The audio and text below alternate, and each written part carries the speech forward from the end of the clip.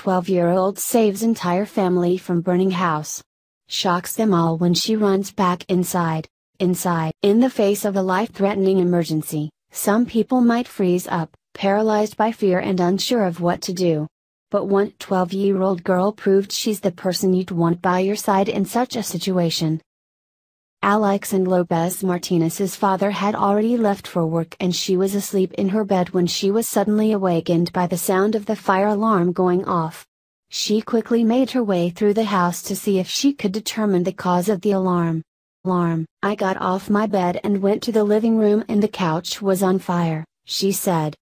Without wasting a second, Alexandra ran back through the house to wake the rest of her family. "I ran to my mom's room and told her there was a fire and she was with the baby and my sister and I helped her exit out of the back door," Alexandra recalled. Her grandmother had already made it outside and soon her mom, 8-year-old sister, and 1-week-old baby made it out as well. But then Alexandra did something that left her family stunned. Seeing that everyone was safely out, Alexandra ran back into the burning home to grab her cell phone so she could call 911.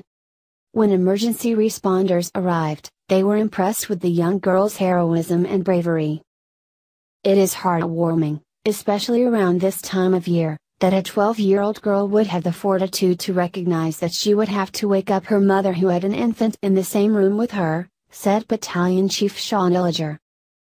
Sadly, the family lost most of their belongings in the fire. Thanks to Alexandra, though, all of their lives were spared.